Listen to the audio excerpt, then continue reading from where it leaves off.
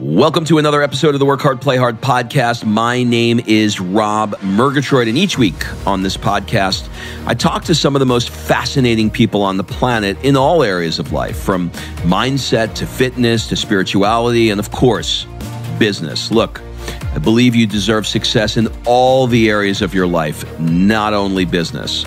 But before we get into today's show, you may want to join us on our next Work Hard, Play Hard experience. This year, we're going to be going to Mykonos and Marrakesh. In these experiences, I have hand-selected a group of high-performing business people who are seeking more balance, connection, and they want to celebrate their wins as a reward for the hard work that they put in. If you want someone to curate once-in-a-lifetime experiences and force you to play more, rush over to workhardplayhardexperience.com. Fill out an application so we can jump on a discovery call to see if this is a good fit for you. And remember, excuses are over. It's time to live. Because when you spend 12 to 13 hours a day thinking 8 moves ahead, and then 6, 7 o'clock at night hits and everyone goes, okay, turn that off now. It's not that easy. If I told you there's a 73% chance when you leave your house today, you're going to get hit in the head with a bowling ball, you wouldn't go out. You would stay in or at least wear a helmet. But people still get married. The more fascinating statistic to me, though, is that 87% of people who get divorced are remarried within 5 years of their divorce. The upper echelon of divorce lawyers, we're kind of like, like the matrimonial mafia. We're like the 5 families, like we need each other. We have a respect for each other, and it can be a real shorthand.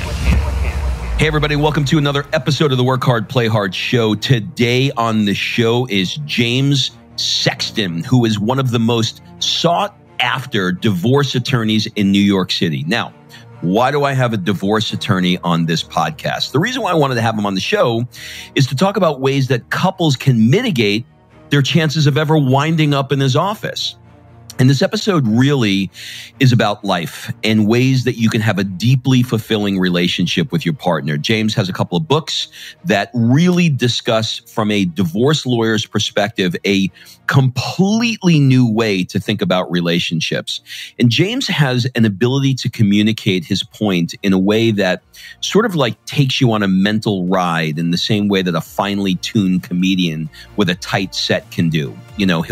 He sort of like teaches you without you even know that it's happening. You'll know what I mean when you listen to him. So with that long intro, please enjoy this conversation with James Sexton.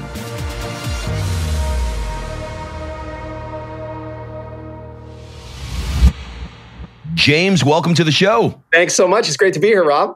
You know what, man? I got to tell you. So I learned about you through my good dear friend, and we actually are good dear friends for a long time, Lewis House. Great guy. And great guy.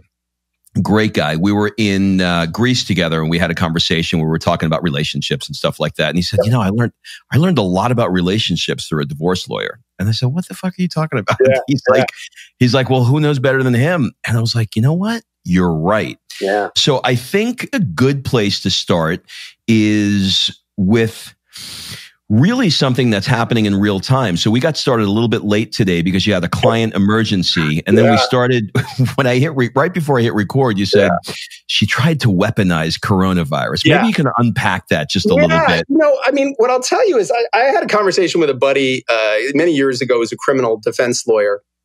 And he was saying to me, how he represents, rapists and murderers and terrible, people who've just done awful, awful things. And he said, we have opposite jobs. And I said, what do you mean? And he said, well, I represent bad people at their best, and you represent good people at their worst. And he was absolutely right. And that is that it really brings out in people, divorce litigation really brings out in people just a brutal, just the worst parts of many of them. Not everyone, but many of them. High conflict divorces. And so I was a few minutes late for this. I'm never late for anything. I'm very proud of that. I'm one of those people that, my father was in the military, and I was raised with, if you're not 15 minutes early, you're late. Yeah. And I have to tell you, I got an emergency call from a client saying, essentially, I don't want him to have his visitation this weekend. And this call came at about 3:50 and his visitation begins at 4 p.m.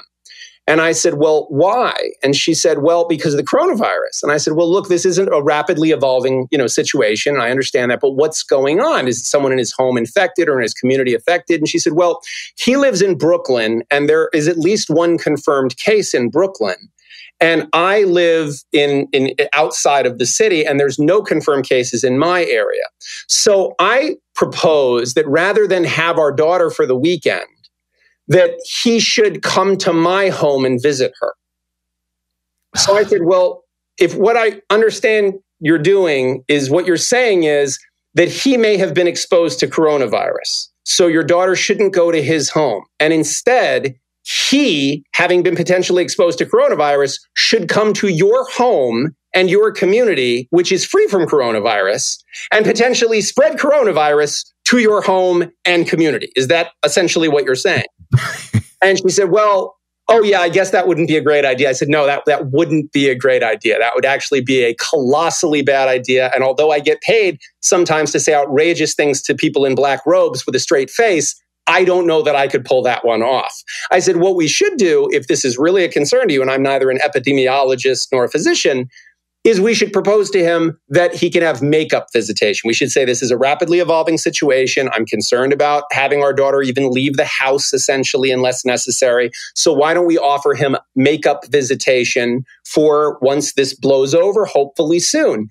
And she said, well, no, I don't want to give him makeup time. I said, so essentially you just want to take the time away and not offer him anything more. And she said, all right, well, I guess I could offer him makeup time. So then I had to call his lawyer and explain this in much more flowery terms and essentially say, look, will this guy just be willing to take makeup time instead? And of course, elephants don't marry zebras. His response was absolutely not. I want my child, brought to my residence.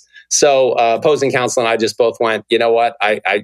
What can we do with these people? There's not much we can do. They're going to have to comply with the court order and he's entitled to his visitation. And if she doesn't bring the child, there'll be a violation petition against her. But I think the situation's so bizarre right now out there that I don't know that a judge would necessarily penalize someone, or maybe they would. I really don't know. But this is the kind of stuff, Rob, that being a divorce lawyer, anything that happens in the world, people will find a way. Like to a person with a hammer, everything looks like a nail.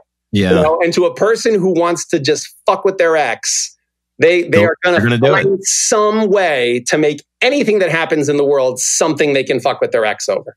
One of the things I always wonder, like I'm having this vision in my mind of you talking to the other attorney. You guys, you're intelligent men. You're detached emotionally from it.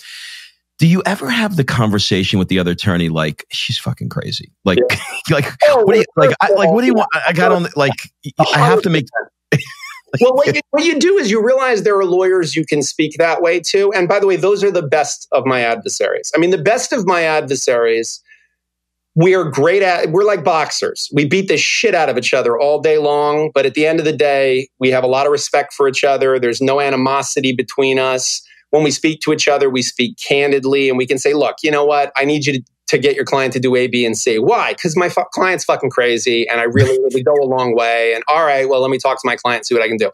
And the truth is that like the upper echelon of divorce lawyers, particularly in New York City, we're kind of like, like the matrimonial mafia. We're like the five families, like we need each other. And we're at each other, we're fighting each other constantly, we're trying to take each other apart constantly, but at the same time, we kind of need each other. And so, we have a respect for each other, and it can be a real shorthand because there are lawyers, that are similar to me in terms of their practice and their longevity in the field. And we can call each other and say, like, look, this is like that other case we had where you were arguing the exact opposite of what you're arguing now. So why don't we just cut to the chase and do A, B, and C? And a lot of times it can really save people time and money. If the worst divorce lawyers are the ones who drink the Kool-Aid and who become aligned with their client emotionally, and they say, you know what, I'm going to fit my client with a halo and the other side with horns, and then it turns into like a turf war. The best thing you can do is advocate very hard for your client, but do it in a way that's realistic and candid and, moves the case forward. I think the more that you emotionalize issues as a professional, the worse off you are. And crazy just breeds more crazy. But there's a lot of lawyers out there that they really, like I said, they drink the Kool-Aid and you can't talk to them. You can't talk to them like a rational adult. You have to be in advocacy mode 100% of the time. And that's a really counterproductive thing sometimes. In doing research for this, one of the things I came across is an interview that you did with, not an interview, I don't know what to call it. You were a bartender on Andy Cohen's Watch What Happens Live. Yeah. I'm just going to say it because I don't know what the hell, you played a starring role. I don't know what to say, but, first of all, I think Andy is amazing and the brand that he's created is just phenomenal. Yeah. How did that kind of thing fall in your lap and what was that like for you? Well, I live in Manhattan. I practice in Manhattan. And, when the book came out, it thankfully did very well. And there were a lot of TV appearances. I did 13 segments on Steve Harvey's show. It was supposed to just be a one-time appearance. And the audience reaction was so positive on social media and everywhere else that we turned it into a segment called How to Stay Married with James Sexton. And that actually parlayed into the book, How to Stay in Love. But essentially, when you do one TV appearance, people see you and then there's, the word spreads and that's, that turned into appearances on Rachel Ray and it turned into appearances on other things. But the Andy Cohen thing, anytime there's somebody being buzzed about in a small enough way that it's not like a lead role, but a big enough way that it's making some kind of splash either in Manhattan or nationally, they'll say to you, do you want to come over and be the bartender? And, it's a couple blocks from my apartment. So I said, sure, I'll stay up past 8 o'clock to do that. And it was a lot of fun. I mean, Andy was super gracious. I'll tell you the truth. I was shocked because I don't watch those Real Housewives shows on Bravo. Yeah. Because I spend all day with like crazy divorcing people. Like the last I would do fun. But I had watched enough of the Real Housewives of New York to think that Ramona, who was on the show that night, was going to be kind of crazy. And when I met her, she could not have been nicer, sweeter, more articulate, and lovely. So it tells me something about the editing of reality television. And Ryan Serhan, who was the other guest that night from $1 Million Listing, we ended up chatting after, and he ended up selling my apartment for me, my last apartment. Are you kidding me? Yeah. He came over to my apartment because I said to him as I was leaving, I said, do you actually do the realtor thing? Or is this just like you're on TV now? And he said, no, I love it. This is what I do. And I said, look, I got to sell my place in Chelsea. And I'm looking to move into another place in Chelsea. And he said, call me. Here's my cell phone. Call me tomorrow. I called him the next day. The next evening, he was at my apartment and listed it and sold it very quickly for me. And I was thrilled with him, thrilled with his whole team. So it's very funny how, we see these people on the screen and we kind of fetishize them or think like they're an other, they're not people. But the truth is, these are all just people. Like when Ryan and Andy and I were chatting backstage, we were chatting about where we work out in the city. And like where we, which class is good and which thing we like to do and which CrossFit gym is good. And it was very amazing when you meet these people that you only know through the screen, That's amazing. I was in somewhere in Beverly Hills having lunch and Ramona was sitting next to me with 3 or 4 of the other ones. Yeah. And we just struck up a conversation and she was really nice. It was, you're right. She was very different. So editing definitely has a lot to do with it for sure. What I was surprised about with her too is like I had my book and they take pictures backstage in front of like the Bravo banner. And they said, let's get pictures of the 3 of you as the guests tonight. And I said, oh, yeah, great. And Ramona goes, oh, Jim, get your book. Make sure you have your book. You're holding your book. And it hadn't occurred to me, because I wasn't like, listen, the book and the TV stuff, all of it is really, my job is I'm a divorce lawyer. I love what I do. This really was just using some different muscles in my brain writing the book. I've been a trial lawyer for 20 years. I love it. By Sunday afternoon, I can't wait to get back to work. But the truth is, I just was inspired to just do something a little different, just to live a little harder, do something a little bit different. And I started, I'd heard an interview with Stephen King and he said, they said to him, how are you such a prolific writer? You've written like 40 books. And he said, well, if you write a page a day in a year, you have a book. And I thought, well, let me test that theory. I get up at 4 a.m. every day and the gym doesn't open sometimes till 5. So let me, see if I can write a page a day. And, 6 months later, I had a book. And so it really, I'm not in the business of marketing a book. So having someone like Ramona take the time to say like, oh, no, when you're getting your picture taken, make sure you have you're holding your book. I thought, wow, you know what? That's a really kind thing to do. It's a really focused and empathetic thing to do. And I just was impressed with that, especially because, like I said, she's edited to be this like crazy person, So I really do think that the image we see of people on TV versus who they actually are is probably very different. What was it about choosing to practice matrimonial law that was so clear from you right out of law school? It's very funny. For me, I never wanted to do anything but matrimonial law. And the reason was that I really see the ending of a relationship, particularly a marriage, as an incredible opportunity for self-growth. I wanted to be a therapist. My undergraduate degree was in psychology, and I was fairly certain I wanted to be in mental health, because I really do love sort of redemption arcs and stories of transformation have always inspired me. When I was a kid, I always loved any of those films that had like the hero's journey, like Karate Kid or, any of the things that like a person is weak and they become stronger, or a person faces adversity and it looks like it's an impossible situation and they found within themselves a strength to be something and to recreate themselves in their life. And that those narratives inspired me from a very young age. And being a therapist struck me as a way to do that. But my gift has always been one of persuasive speech. I was a debater in high school. I have a gift of gab, if you couldn't tell. And I really felt like being a therapist, a lot of what you have to do is listen. And a lot of what you have to do is process what the person's saying and help them find the tools to improve their own state of affairs. And as a lawyer, you get to go in and be someone's voice, because we're not all gifted with the ability to extemporaneously speak. And so I thought, you know what, this is the best use of my gift, is to be able to accomplish that thing, to help someone go through this transformative time, to take, the barn is burned down and now I can see the moon where the roof used to be, And to me, it felt like in an increasingly curated world where all anyone does is put on their Instagram how happy they are and how rich they are and how beautiful they are and feel, you cannot pretend you meant to get divorced. You just can't. You can't fake it. Like you can't say, oh yeah, when we got married, I planned to get divorced. It's this raw reality that a person has to confront and say, no, I fell down, and maybe it's my fault, maybe it's their fault, maybe it's everybody's fault or nobody's fault, but it didn't go the way I thought it would. Now what? And the now what is what fascinates me. And being part of the architecture of that for people was and remains to this day for me the absolute coolest thing about my job, is that I get to go in and fight and advocate to create conditions for people to build something new of their lives. And that to me feels, it's still humbling to be able to do that. I love it. All right, so let's back up a little bit and pull on that thread with couples.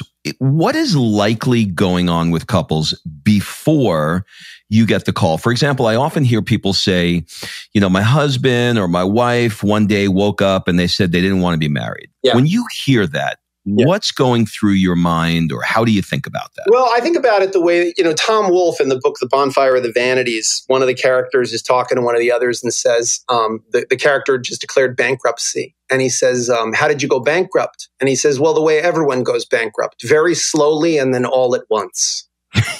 And I think that's how marriages end. I think that they end very slowly and then all at once. And I'm part of the all at once. But the very slowly, no single raindrop's responsible for the flood. And I think what happens is relationships are about connection. And we very rapidly connect, right? Love it hits us fast, it hits us hard, it hits us like a ton of bricks. And then I think we slowly disconnect. And then the slow disconnections lead to big disconnections, or big moments that lead to the big disconnection. So, somebody comes in and says, I want a divorce because my husband's fucking his secretary, or I want a divorce because I just found out that my wife depleted all of our bank accounts secretly and ran up $50,000 on credit card debt. That's not the underlying problem. That's the symptom of the problem. That's the proof positive of the problem. That's the tumor, that's the undeniable. But the truth is there were problems in that relationship before. And what occurred to me and inspired the book was the concept that if we could fix those small disconnections before they led you to my office, we would get somewhere. That it's a whole lot easier. My sister's a dentist, and she always says to me, by the time you have a toothache, it's too late. People come to her and they have a toothache, and she's like, all I can do now is fill the cavity, pull the tooth, give you a root canal. She's like, if you came to me before you had a toothache, there's a lot I can do. There's a lot I can tell you habit-wise that you're never going to have that toothache. But by the time you got the toothache, it's pretty far gone. And I think by the time people are cheating, by the time people are just fully disconnected. It's like, look, it's like fitness. It's a lot easier to maintain a healthy weight than it is to gain a tremendous amount of weight and then try to lose it. And so I'm just trying to teach people in relationships, learning from the examples of my clients, how do you stay connected and how do you keep those small connections from falling apart that ends up leading you to my office? The tumor example that you gave is such a perfect example, but I do have a question about the symptoms, which is infidelity. What percentage of the people that come to you have some sort of infidelity in their case? I would say a good 95%. It's tremendous. And I think that's a function of the human need for connection.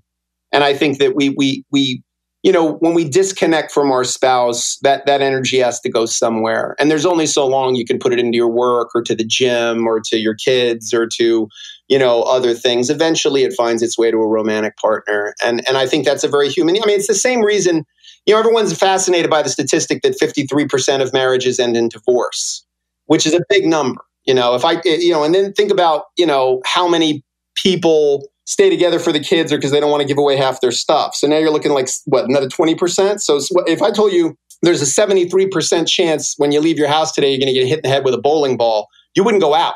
You would stay in or at least wear a helmet.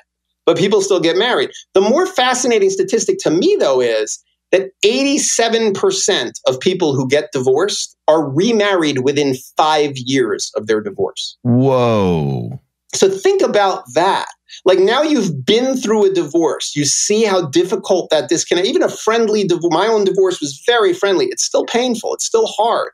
And yet you go and you do it again. And that tells me the same thing that the infidelity statistic tells me. And that is how much we viscerally know we need connection with another person. We need another person to see our blind spots. We need another person to help us come into the fullness of ourselves. And I think there's something biological in us that wants to pair bond. It wants to find that. And that to me, that's something powerful that we should all be leveraging.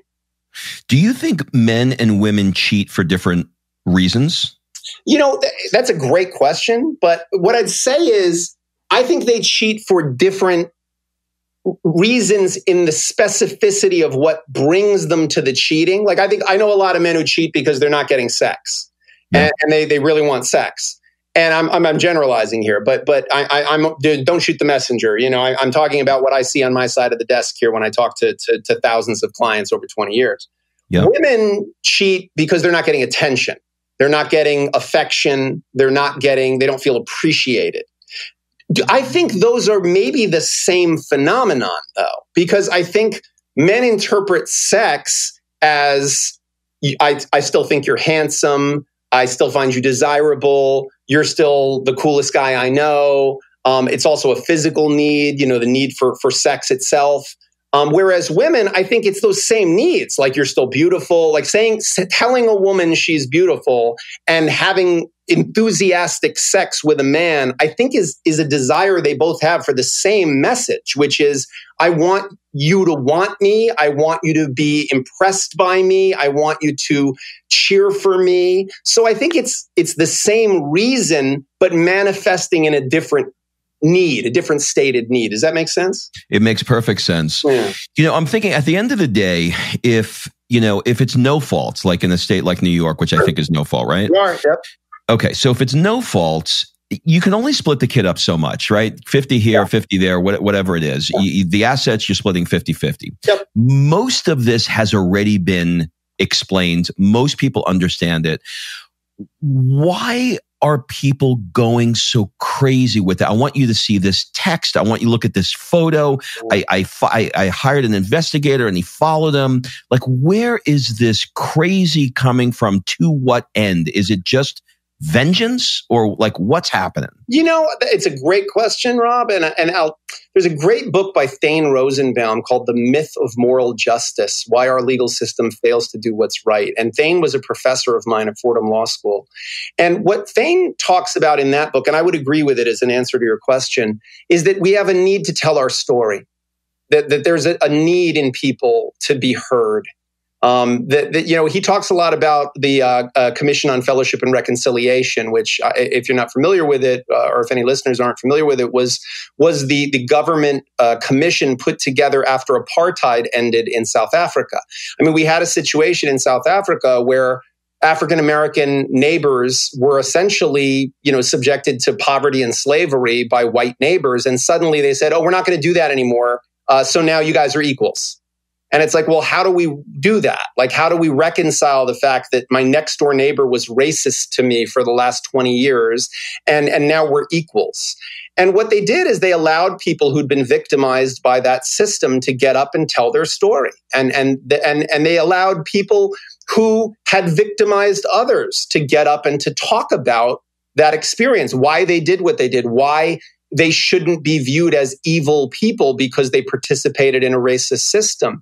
And what Thane's preposition is, and I happen to agree with it, is that people have a need to be heard. Clients very often, they tell me a lot of extraneous information that has no legal value, and they just want someone to hear them. They want to feel that there's some sense of justice. And part of justice is having your spouse hear the ways you hurt them, or they hurt you. And so I think it's the wrong forum for it. I really do think that finding your quote unquote vengeance in the court system is a very expensive way of doing it. But it's the only way you can force your soon-to-be former spouse to be in a room with you. You can't force someone to come to therapy. You can't force someone to sit with you for an hour and listen to the ways that they hurt you. One of the things I suggest in my book when people get divorced is to write their ex-spouse a letter, especially if they have children together, where they say, and I modeled it, after my own divorce. I married my college sweetheart. We were 17 when we met. We divorced. We had 2 young kids, 7 and 9 years old at the time. And now one is 22 and in law school, and the other one's 20 and in college. And, we had a very friendly divorce. We just had become different people. We spent a lot of years kind of like 2 people running a daycare facility together with our 2 children.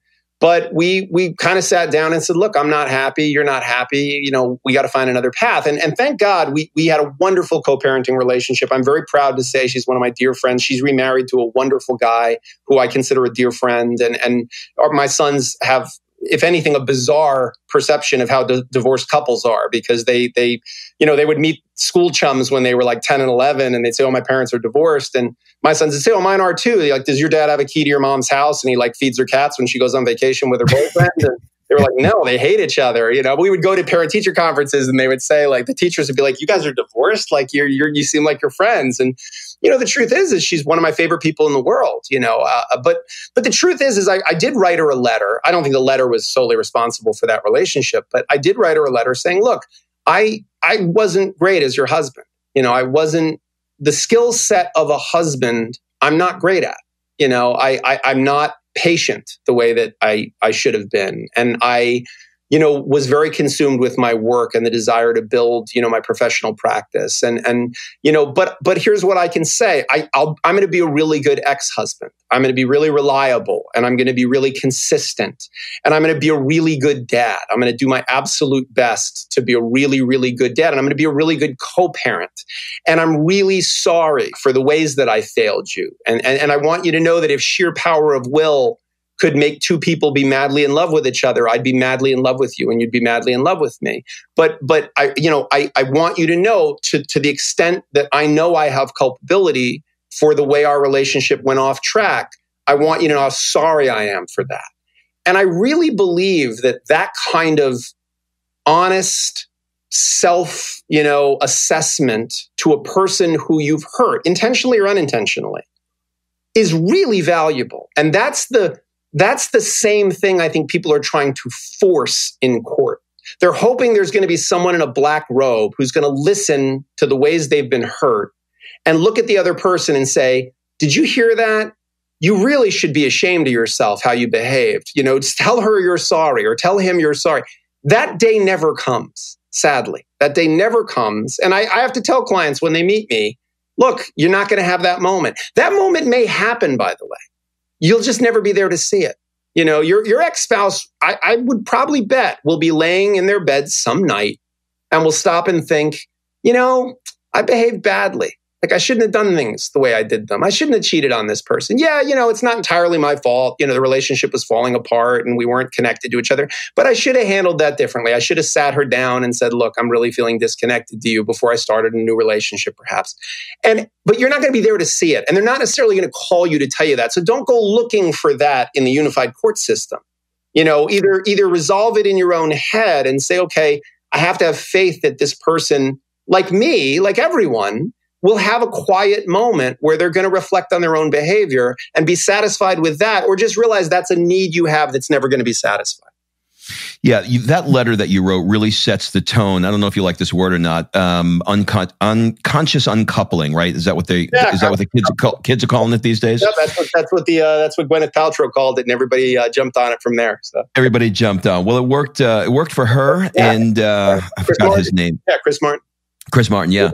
In my experience, and you can tell me if this is your experience as well, but in my experience, just sort of like being around people who've gotten divorced and watched the shit show for, the 1 or 2 years that they're going through it, if it's, a long one, usually 2 to 3 years later, they're cool. Yeah. But in your experience, do they eventually just chill out and go on with their lives and they're able to communicate and that heat subsides, or do you generally see them just mad forever? So what I'll tell you is the overwhelming majority of people who get divorced, in my experience, that it's actually a fairly routine and almost business-like transaction. It really is just lawyers negotiating and working out details. You don't hear about those because they're not interesting. Like if you said to me, so Jim, you got divorced, I want to hear all about it. My divorce is the least interesting thing about me. It really is such a banal tale to some degree. Like, I loved this person when I was 17. We had a really good run for a good 10, 11 years. And then we parted as it's like the Billy Joel lyric. We parted the closest of friends. And we've stayed friends. And there's a lot of people I love I wouldn't want to be married to. She's one of them. There's 7.3 trillion people or billion people in the world. And there's a lot of them I love, but there's some that I don't think I'd be suitably married to. And she's one of them, but I love her. And she loves me. So I think that you hear about knockdown, drag out divorces. Look, as a divorce lawyer, people cannot, when I go to any kind of a party and they go, what do you do for a living? I'm a divorce lawyer. Oh my God, you must have some stories. And they don't want to hear a story about, like there was this couple and they slowly grew apart and then they had a conversation about that and they decided that they were going to end things. So we helped them divide their deferred retirement accounts and offset from a tax perspective their pension plan versus the equity they had in their home. That's not an interesting story. You're going to fall asleep halfway through that story.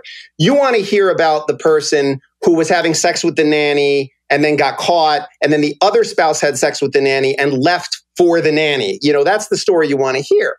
So the people who talk about divorces are either people who've been terribly scarred by a long, brutal one, or people who have really weird, outrageous divorces. Those are the people that have divorces that are worth talking about. So, of course, everybody thinks that that's what divorces look like. But the overwhelming majority of divorces aren't like that. They're really like, in a couple of years, the people look back at it and go, how do you look back on any of your ex-loves? You look back on them and go, hey, we had some good times. We had some bad times.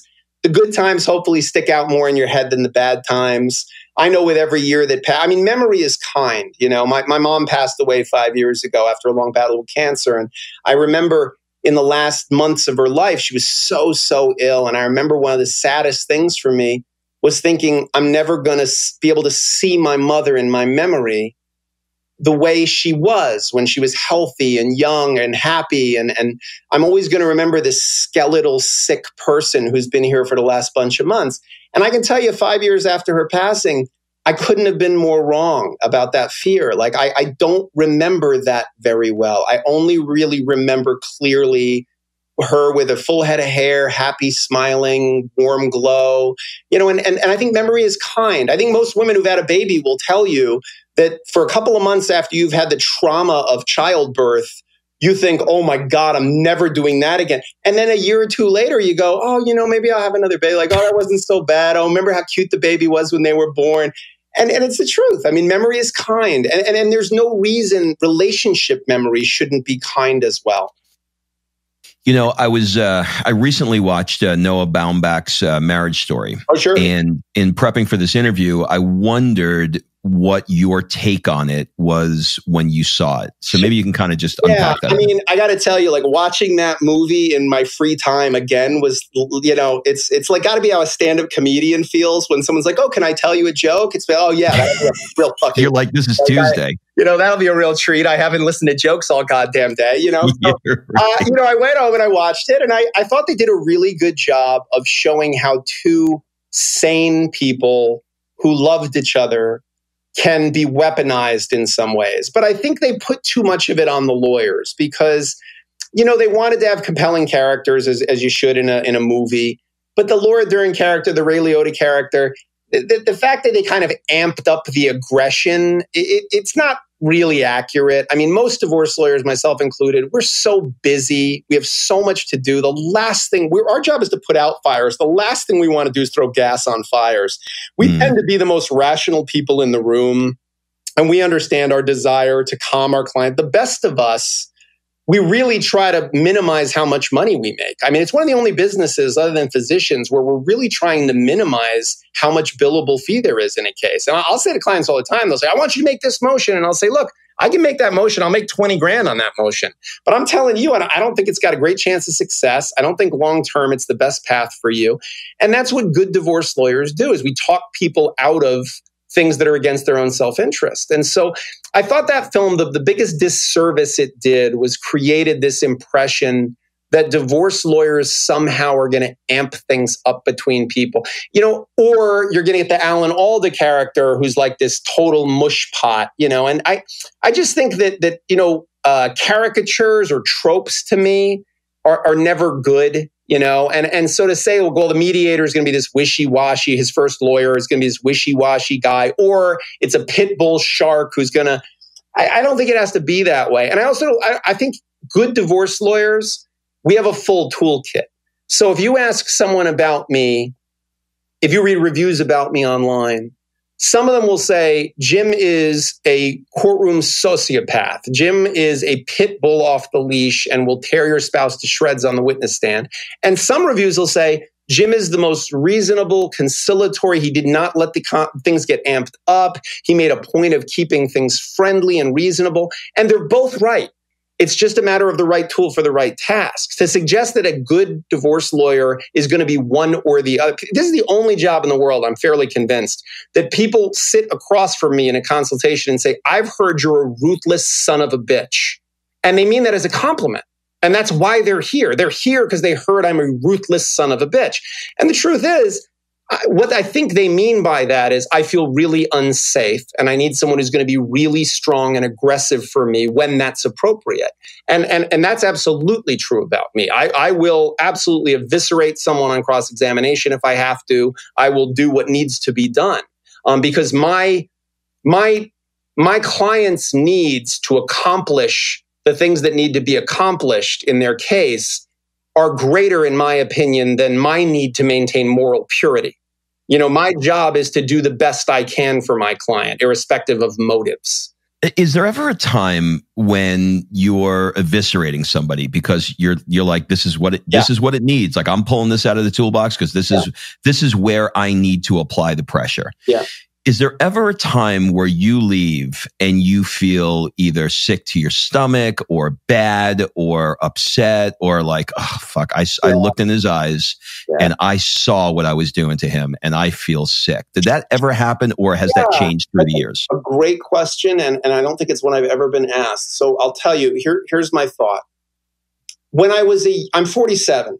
And when I was a younger professional, I think the thrill of smelling blood in the water on cross-examination was everything to me. And I really was like a fighter who just sees red and just hits the person until they stop moving, and just is so excited about the technique involved and the aggression involved and winning that it never touched me. I really would walk away from it and go, yep, I did my job. I did what I was supposed to do. I went in and I did what I do. How a soldier may feel, look, my job was to kill those people and I killed them, and I'm not the one who sent me. It's like in Grosse Point Blank when John Cusack's character, the guy, he's an assassin in the story, and guy says to him, like, please don't do this. And he says, I don't have any problem with you, pal. And he shoots him, because he's like, I'm not the one you got a problem with. It's whoever sent me, And so my feeling is, I don't have a problem with you. My job is to tear you apart because that's what needs to be done in this case. I'm not the one you got a problem with. It's your spouse you got a problem with. It's too late, But I will say to you that in the last 10 years or so, and I don't know if this is, I used to be able to shovel snow and my back didn't hurt too. I don't know if it's age or if it's maturity or if it's something else. But I definitely have had more moments now where I don't feel great about what I've had to do sometimes. I have a chapter in the book where I talk about winning a case for a client who, by any objective standard, was one of the most morally horrible people I'd ever met. He was a pimp. An actual pimp. I don't mean like he's a pimp. Like he was a pimp. Like that's what he did for a living. He made money on having women have sex with other people, and in addition to gun running and selling drugs. He's now been in federal prison for quite some time, unrelated to anything I had to do with him. And he had children with one of his girls, as he called them. And we were in court because she had brought an order of protection proceeding against him, essentially alleging that he had viciously beaten her. And the lawyer on the other side of that case was an extremely inexperienced attorney. I don't think she'd ever done a trial before. And I talk about in the book how I managed to win the case for him. And because this lawyer just did not know how to get certain photographs into evidence, photographs of her battered face from when he had beaten her. And I was able to sustain objections that prevented those photos from getting in. And without the photos, they had no case. And it was purely because, he had money and could hire me, and she was poor and got a court-assigned attorney who was brand new and had no idea what they were doing. And I walked out, and as we were walking down the hall, he laughed and he said to me, man, and I'll never forget the phrase. He said, one good lawyer is better than 20 stick-up men. And it was one of the only times in my career, and probably the first time in my career, that I felt a real sense of I should not have won. I should not have won that case. Like we should not have a system where you can get as much justice as you afford. And I should not, that lawyer, if they didn't know what they were doing, shouldn't have been in a courtroom. They shouldn't have been charged with caring for this person's case if they didn't have the toolkit to take care of it the right way. So in that moment, I felt a real sort of sickness. But the majority of the time, elephants don't marry zebras. Like crazy marries crazy. Unreasonable behavior is often met with other unreasonable behavior. So it's really, I've represented the cheater and the cheated. I've represented the substance abuser and the person married to the substance abuser. I've represented the person who said, help me, my spouse is hiding money, and the person who said, help me hide money from my spouse.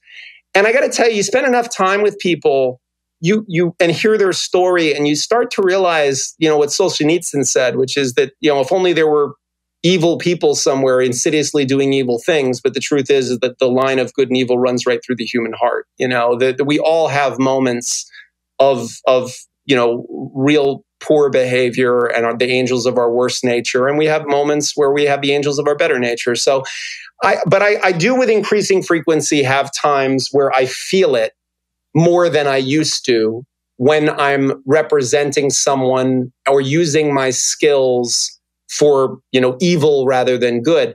But I'll tell you, I never throw the game. I've never, ever been in a moment where I went, you know what, I'm going to throw the game. I'm going to let that question go, or I'm not going to make that objection, or I'm not going to ask this question. I'm going to show mercy to this person. That's not my job. And I believe if you believe in democracy, you have to believe in the rule of law and in due process. And look, I will tell you, I'm a good lawyer, but you can give the greatest chef in the world really shitty ingredients they're not going to be able to make you a perfect meal out of it. So if I have a client who comes in and they've got really bad facts because their behavior has been atrocious, there's only so much. You can put lipstick on a pig. It's still a pig, and so I can make a bad case better, but I can't make a bad case good, and I can definitely take a good case and make it the best it could be, so that's really where I find myself. I want to talk a little bit about sort of like what you do to release the stress valve, the pressure cooker that you're under. Yeah. What is it about competing in MMA that you love? Well, I love martial arts and I love fighting. I think fighting is the purest expression of, conflict. And you're really fighting yourself always. You're fighting your own limitations. I love the adrenaline rush of competing and fighting. As I age, it's harder and harder. I used to be better at getting punched in the face. It's a younger man's game for sure.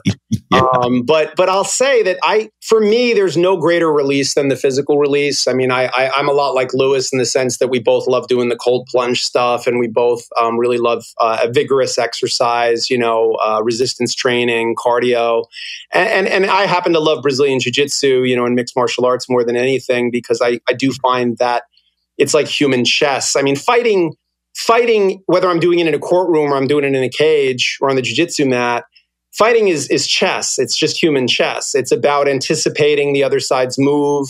We both know with chess, we both know the moves. We both know what the other person's objective, and we are simultaneously trying to advance our strategy and thwart their strategy. And their strategy or their goal is the same as mine. They want to defend against my blows and they want to strike their own blows. And so I love that. There's something so honest about the fact that we're going to both go in and we're going to both try to advance and defend at the same time.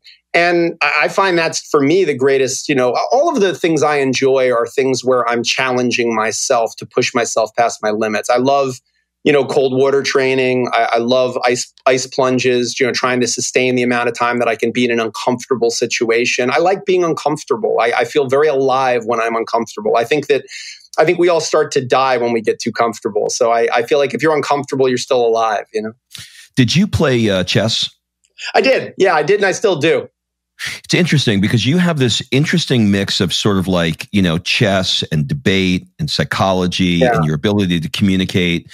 And you're also incredibly grounded with moral principles. And I'm starting to piece together how you wound up in the world that you're in, because you have a great self-awareness of what makes you tick. It's tricky. I always tell young lawyers who work for me, because I hire a lot of young, smart, and hungry people right out of law school, because I like to hire lawyers that don't have bad habits, that I'm just getting them clean and fresh, and I'm teaching them, the way to be matrimonial lawyers, at least the way that I like to do it. And I've had some amazing people come through my office, and many of them have gone on to found their own firms or become partners in big firms. And I'm as proud of that as I am any case I've ever won for anybody. But I have to say that I tell all of them that you have to have a very defined sense of self to do what we do for a living, because you're really, it is chess in the sense that you're constantly thinking about, okay, what is this move? What implications will it have on the next 10 available moves? And what is the other side's next move? And if I was them, what move would I make? And what moves will that eliminate my possibility of making and create the possibility for them to make? And I'll tell you very candidly, Rob, because I think you've got the very candid version of me here. That's wonderful in my professional life and very challenging in my personal life, because in my personal life, I find as a parent, as a friend, as a romantic partner, I'm constantly thinking 8-9 moves ahead all the time. And I'm great at it. It's what's made me good as a lawyer, is I can think 8-9 moves ahead. But there's a lot of parts of life I'm realizing as I'm solidly middle-aged where you don't always know what's going to happen 8-9 moves ahead. And even if you do, why skip to the end? Like, let it unfold. Let it unfold the way it's supposed to, and be mindful in the moment of what's happening. Because, every relationship, if we're honest with each other, if you meet a beautiful woman, you look at your wife, like your marriage will end. It will end in death or divorce, but all marriages end. So do you at the beginning go, okay, well, this thing's definitely going to end. Like, it's going to either end in death or divorce. Or do you go, all right, we're here. We're here now. We're together now. Let's be in that. And I have because when you spend 12 to 13 hours a day thinking 8 moves ahead, And then 6, 7 o'clock at night hits and everyone goes, okay, turn that off now. It's not that easy. And as a parent, it was hard. And as a person with friendships and relationships, it's really, really hard. And my solution to it has always been to rely very deeply on the comfort of routines. Like people joke I'd be the easiest person to assassinate because I do the exact same things at the exact same times every single day. Got it. The predictability is actually soothing for you in a Incredibly way. soothing. Yeah, that makes sense. What do people often get wrong about you? I think people think because of what I do for a living and the level at which I do it that I'm heartless or that I am not sympathetic. I think it's one of the things I laugh about in jiu-jitsu is that, it's brought me to a place where all of my best friends have tried to choke me to death.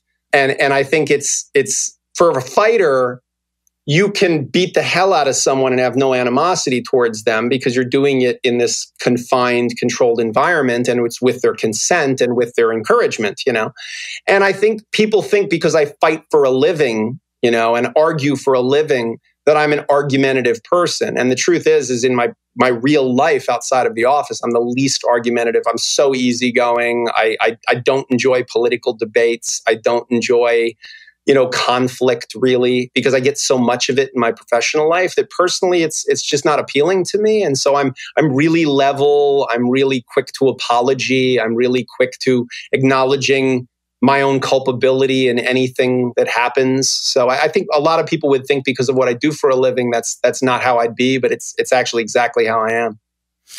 All right. As we move towards wrapping, I'm going to ask you some questions that are going to seem like they're from left field. Just roll with it. Love it. What is the one goal that you thought, when I achieve this, everything in my life is going to be great? And then you got it. And you went, that just did not do what I thought it was going to do. Yeah, having money. Money. I grew up without money. I grew up in a house with a lot of economic instability, and my father was a Vietnam veteran, an alcoholic, a good person. He did the best he could, but he had a really hard time. Now he's been sober for several years now. I'm very proud of him, and we have a very close and loving relationship. But he had a really, really hard time. When guys came back from Vietnam, they didn't get the support that they needed, and that veterans hopefully get today. So he really struggled, and it made in me. As many people who grow up with economic instability, I really thought money, if I had money, I'd have security, I'd have status, I'd have happiness. Money came to signify everything that I didn't have. And then I was successful in what I do for a living and I had money. And I realized what I believe is a fundamental truth about money, and that is that it offers you real solutions to imaginary problems and imaginary solutions to real problems.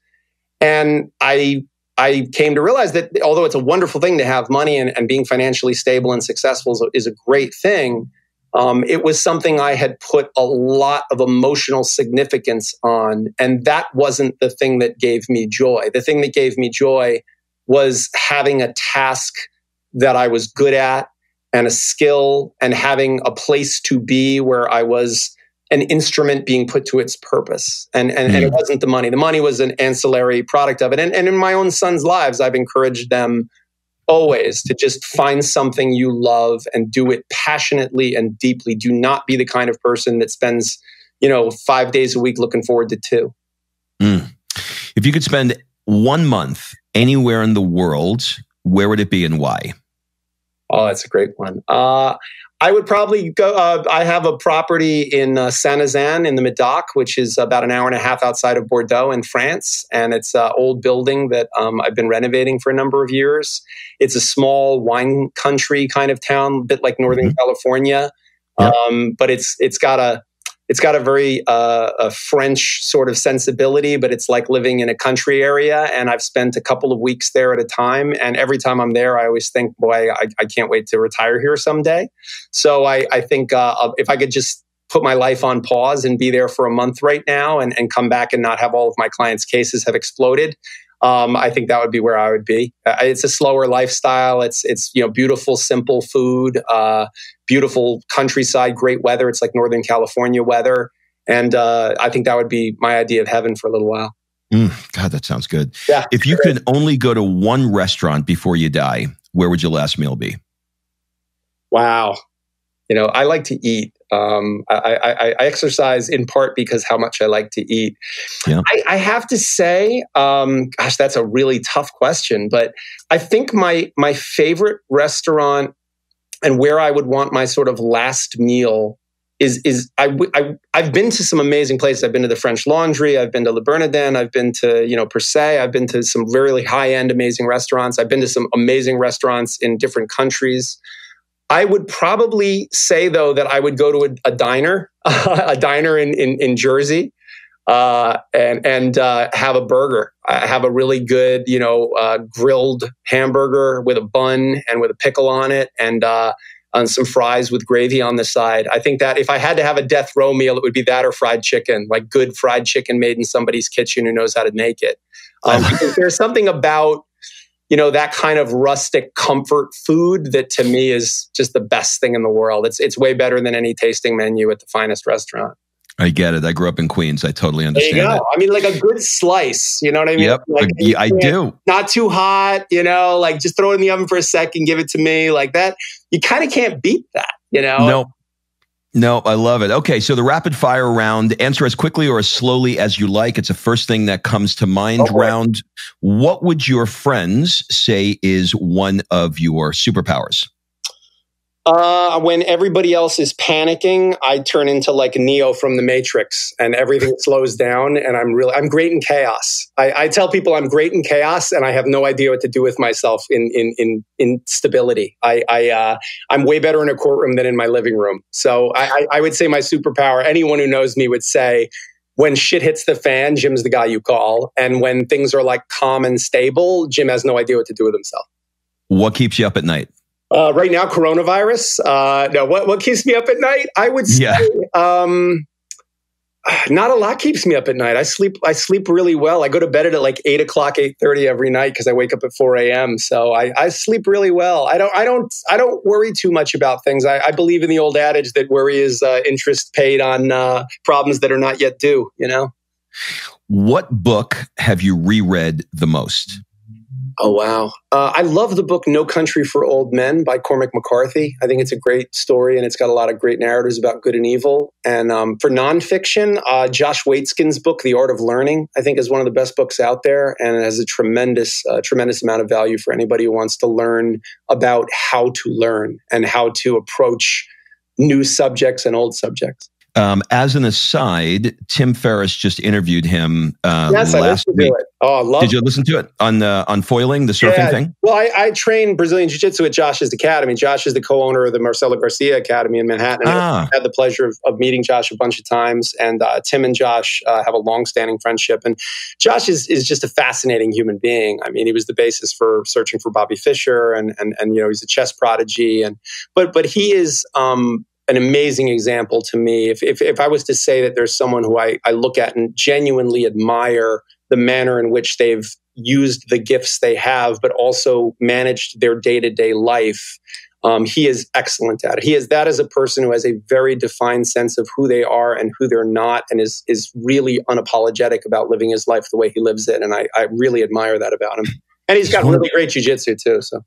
He's one of the most introverted, articulate guys that I've ever heard. Really, he has so really much to share, and getting him to talk is hard. And it's the opposite of me in the sense that it's so easy to get me to go and go and go verbally. And yet sometimes I'd be much better off just shutting up for a second. And Josh has this ability to just create space for things to happen and for ideas to flourish. And I think it's why he and Tim actually are such an amazing pairing, in my opinion, because Tim is so good at getting information out of people and speaking himself, and he has so much to say and such a point of view. And Josh has an incredible point of view and so much knowledge, but is reluctant to get out there like some kind of gospel preacher and sort of preach the gospel of Josh. And Tim has this ability to pull him into the dialogue. And every time those guys anytime anyone sits down with Josh, it's fascinating. But anytime Josh and Tim sit down, I think it's their third or fourth time sitting down on his podcast, it is just gold. I listen to it sometimes 2-3 times. Yeah, really, really good. Okay, last two questions. If you had to give a TED talk on nothing that you're known for or nothing that you speak about, so we're going to take divorce and firearms and jiu-jitsu and chess, all the stuff that we talked about. If you had to give a TED talk on nothing that you speak about, but it could be on anything else that you have a passion for, what would it be? Wow. I think it would be about anger. I think it's tangentially related to divorce, but I think I would probably give a TED talk about how to talk to someone who's angry. I think that it's something we don't learn. We don't learn how to fight verbally, and we don't learn how to argue, and we don't learn how to deal with someone who wants to argue with us, and how to take their anger and frustration and channel it the right ways. And I think that would be a really useful TED talk, to talk about how to understand someone's anger and how to redirect it the right ways. You know, Voss, who wrote Never Split the Difference, the hostage negotiator for the FBI for a long time, he talks a lot about this subject without talking about it directly. He talks a lot about the idea of how to how to redirect someone's aggression. And I think that'd be a fun TED talk to give. That's a beautiful answer. There are two people. I've done over 200 interviews now. There were two people that took me on a ride in the way, when you go see a comedian, like if you go see Joe Rogan or something, where like you can suspend your mind for a minute and you can give it to him and have him take you on a ride. Yeah. There are two interviews that I've done where I had that experience, that out of body experience. One is Chris Voss and the other is you. You both have the ability to just take you on a mental ride that you're just, you're like Aladdin. Yeah. You're just sitting on that carpet. Right. Last question I have for you. We're going to change things up a little bit. What one question would you like to ask me? Gosh. I actually have a lot of questions I'd like to ask you. If I get to ask one, I would ask you, of the things, because you're someone who I'm fascinated by. You have a thirst for all of this information